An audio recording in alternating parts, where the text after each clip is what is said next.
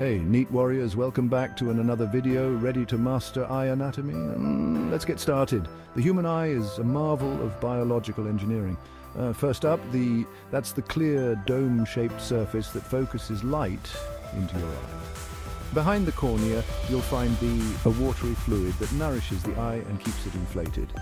Next, say hello to the colorful and its buddy. The iris controls how much light enters the eye by adjusting the size of the pupil. Think of it like a camera aperture.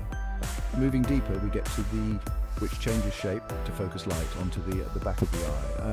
The retina is your eye's movie screen, packed with photoreceptor cells and rods are your low-light heroes, while cones handle color and detail.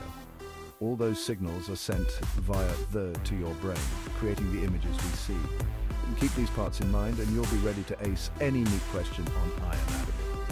Happy studying, thank you for watching.